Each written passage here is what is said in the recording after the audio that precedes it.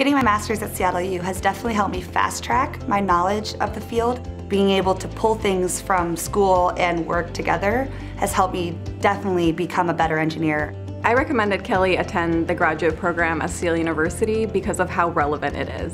In undergraduate, you cover the basics of what it is to be a structural engineer.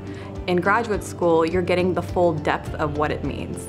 Honestly, in the structural engineering profession, it's almost become like an industry minimum to have your master's now.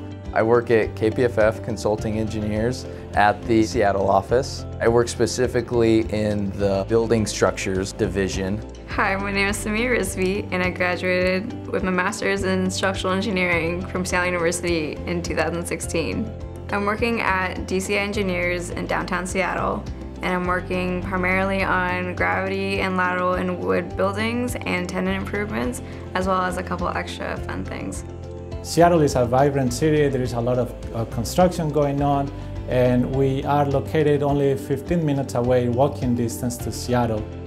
I did work part-time while I was in school. I actually technically was full-time, so school's in the morning, so classes would get done between 9:10 and 10:30. SEALU offers a unique opportunity because of its flexibility. Once I found a good rhythm, I actually really loved working part-time while I was in school. We put a lot of emphasis in education. We can offer small classes, passionate faculty, and so a lot of value for what students can get in our school.